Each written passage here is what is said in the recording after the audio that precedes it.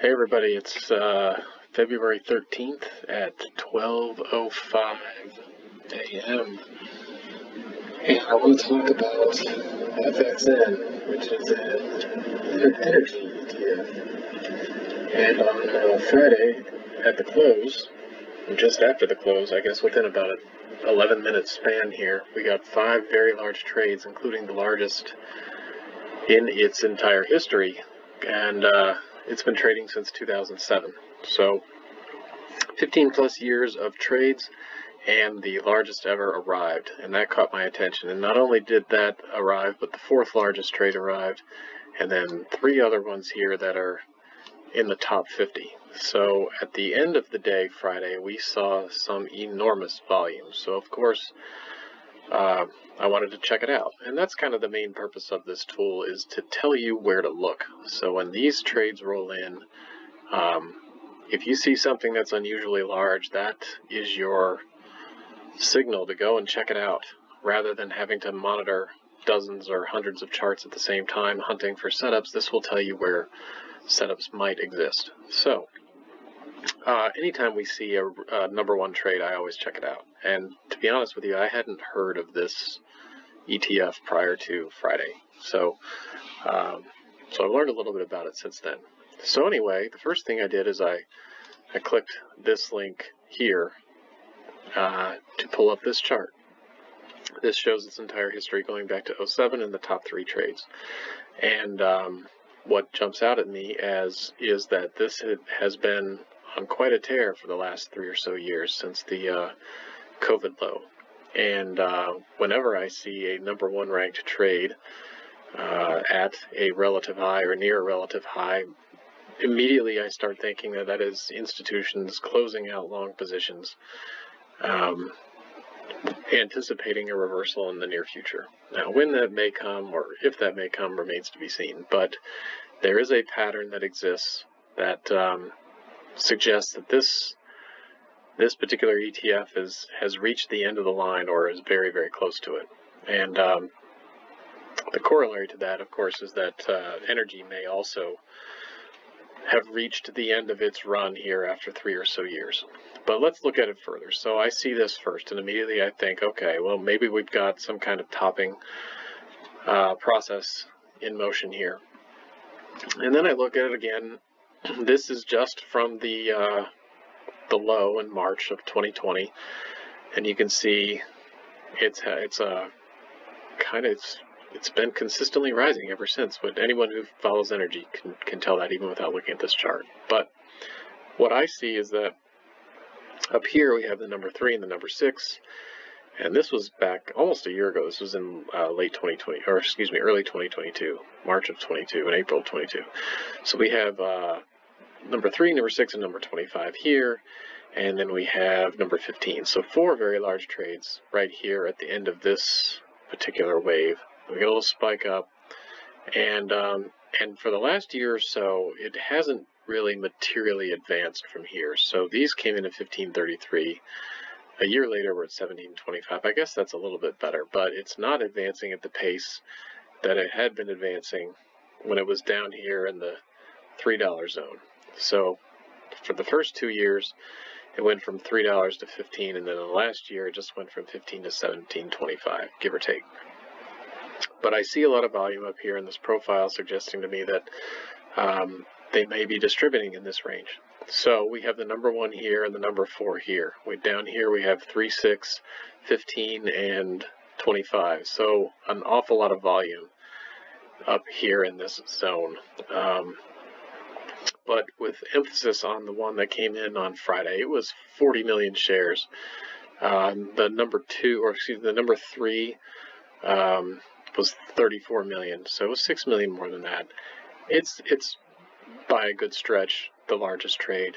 And again, not to repeat myself, but this to me really stands out. So then I want to look even closer. This is just Friday only. So it went from 1670 to 1720. Then we get those really big trades right at the close, right at the high.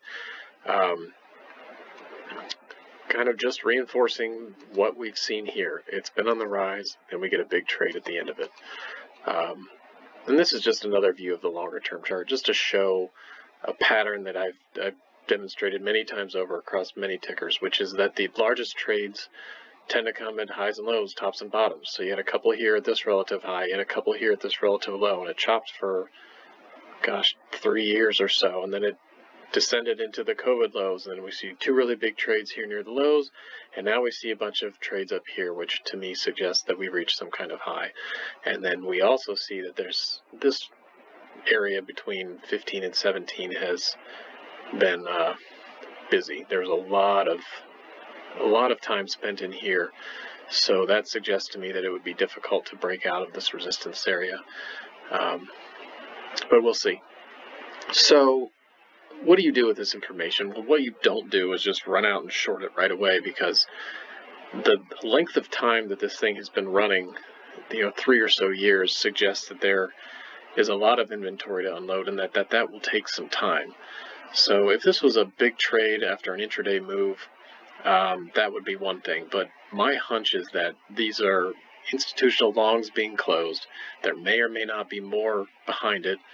But the takeaway for me is that if I was long, and I'm not, but if I was long, I would want to consider protecting them or closing them or hedging them or doing something, because the probabilities suggest that it's not going to continue up from here. Institutions don't put this much inventory at a relative high. They put it down here at a relative low. Here they were selling into strength, and I think they're doing some more selling now. So it would be a surprise, to say the least, if they were putting more inventory than they've ever put in the history of this ticker right here now after 3 years of near constant rallying. That would be, it's not impossible, but that's a very low probability in my opinion. So, like I said, it's difficult to know how long this will take to resolve, and by comparison, I wanted to look at ENPH, which did something similar. Back in November, we saw the second and third largest trade come in here, and I was sure that was it. They were unloading, and they did. I mean, you can see price eventually declined. These were sells, but what they had to do was a lot more work. So these two trades here, the number 2 and 3, are right here. And it took a month between the time these two arrived in November 18th, until that decline really started to take shape December 15th, 16th, before it finally broke down. So they had a little bit of distribution here, they brought it down, they brought it back up, and then they had these two big ones here, and then a bunch more. And this is just showing 10 or so trades, I think. Yeah, this is just showing 10 trades. There was a lot more. And you can see these 4 navy lines here showing these 4 large institutional clusters that had been building in size for as long as they were up here distributing. But ultimately, price did resolve lower. It took a month, and ENPH had been on quite a run as well.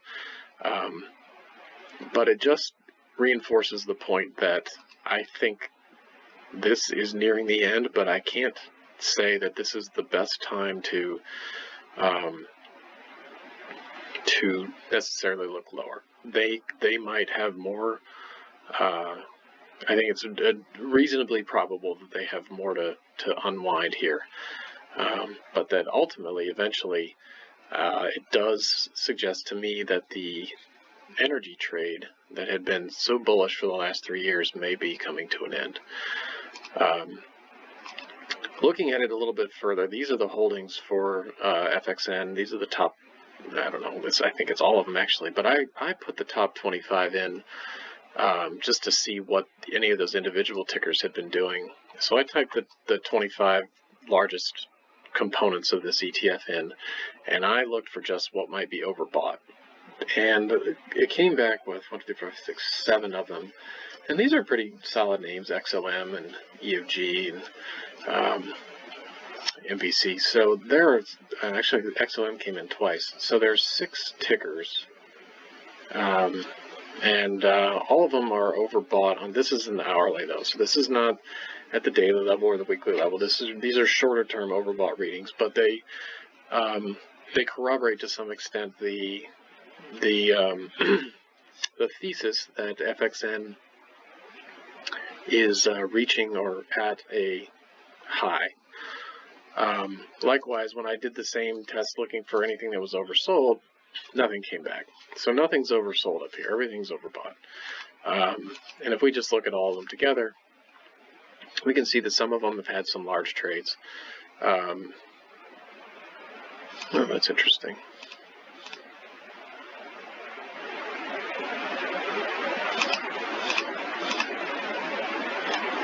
I think I just uncovered a bug. I gotta look at that. Okay, so here's all the tickers that are, oh no, that's not a bug. Those are overbought or oversold. So this is showing anything. So anyway, some of these, despite not being overbought or oversold, are still have still printed relatively large trades on Friday. So we've got these are in the top 172, 57, 75, 67. So a smattering of large trades, which if we were to dig in even deeper on these, we are likely to see that they're at relative highs. So let's see what PDCE looks like. I actually haven't looked at this one yet. Yeah, it went up $4, 6.5%. No surprise it's overbought. So, at least on lower time frames. So anyway, I would encourage everyone who's interested in following up on this to research it and corroborate this trade data with whatever methodology you may be using to identify trade setups. This tool is best to use as a complement to other forms of technical analysis. So if you have, if you're an Elliott wave guy, or if you do supply and demand zones, or you have some other basis for identifying pivots, then when you can find institutional trades that are disproportionately large that fit with your patterns and your theses, that gives you additional confidence to enter or exit a trade. And again, these are just as good, if not better, for exit signals as they are for entry signals.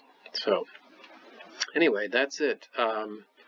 We've got, just to review, we've got 5 very large trades on Friday. We've got a pattern that suggests they're coming in at a high. We can see this on multiple time frames. We've got patterns in similar stocks that suggest that when these trades arrive, that the end is close. Now, whether that's tomorrow or a week or a month, it remains to be seen. But the takeaway is, again, that distribution is in progress and that we should expect at some point for price to resolve lower, as ENPH did here. Lots of distribution, a dip, came back up, they had more to sell, then they really, really unloaded a ton, and now we're in the midst of a more reasonable decline that is commensurate with the amount of distribution that we saw up here. So that's it. You can always look at these individual tickers more closely. Perhaps one or more of them might have even better setups or corroborate this. But that's it. Thanks for listening, guys. Talk to you later. If you have any questions, send me an email. There's a link down here, or you can find me on Twitter. Send me a DM. This video is going to be up on the YouTube channel, along with the others. So please subscribe if you're interested in seeing more. Thanks. Bye.